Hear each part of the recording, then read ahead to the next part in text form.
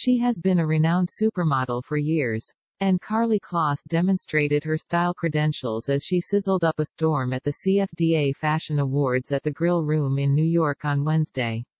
The 29-year-old blonde bombshell slid into a backless Manhattan chic black cocktail dress with long sleeves and broad shoulders. She cinched a black belt around her elegantly draped outfit to emphasize her enviably trim waistline as she posed up a storm for the Shutterbugs. Karlie, who is married to Jared Kushner's brother Joshua, accentuated her screen siren features with makeup and let her wavy hair down.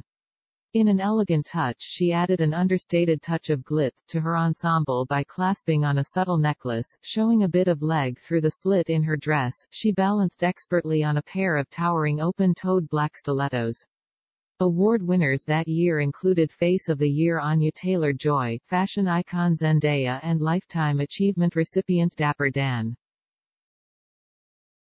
Just a few weeks ago it emerged Karlie and Joshua are asking a staggering $23.5 million for their sprawling two-story Manhattan penthouse. Last month it was reported they had bought an even larger penthouse listed at $42.5 million in the same historic Puck building as the home they have just listed.